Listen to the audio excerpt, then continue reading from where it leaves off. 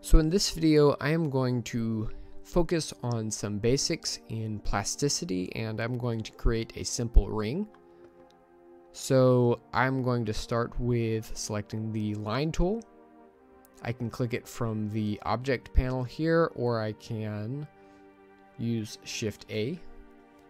Now I'm also going to make sure that I have snap to grid turned on. By default it's usually turned off, so I'll make sure that's turned on.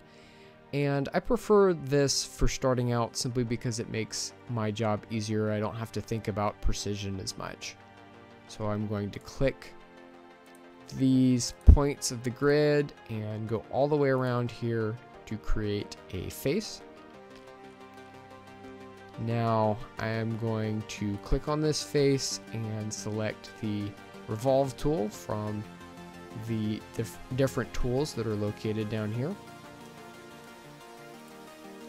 And I need to choose a point to revolve or spin this face around. I want it to go in this direction. So I'm going to go 3 units from the origin. So 1, 2, 3. And then if I move my cursor along the axis that I want to spin around, then I can create a ring. Now I can also go in other directions, and you'll notice that this creates different types of shapes. And we might want this in other cases, but in this scenario, I want to go here. I want to move along the y-axis. So I'm going to click that, and then when confirming a tool, often we'll get a dialog box here, so I need to either click OK, press Enter, or click the right mouse button, and now I have confirmed that tool. Okay, so at this point, I am going to make sure that I have just the edge mode selected. If I have these other modes selected, then when I click and drag a selection box around this area, it's going to select things that I don't want to select, so I'm going to make sure that these are turned off. I'm going to click on an empty space to make sure everything's deselected, make sure that the edge selection is turned on, select all the edges, and then I'm going to press D to create what's called a fillet or a soft edge. And yeah, that's looking pretty good.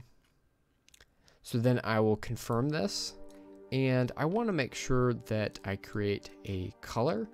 So I'm going to press M on the keyboard and choose a kind of yellowish gold color. I like this color. And let's make sure that our rendering mode is turned on, and I'm going to click OK, and voila.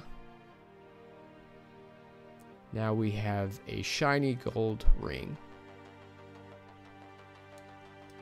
Well, that's it for this video. If you enjoyed this video and would like to see more videos like this, please consider subscribing, sharing this video with your friends, liking this video, and clicking the notification bell to stay up to date.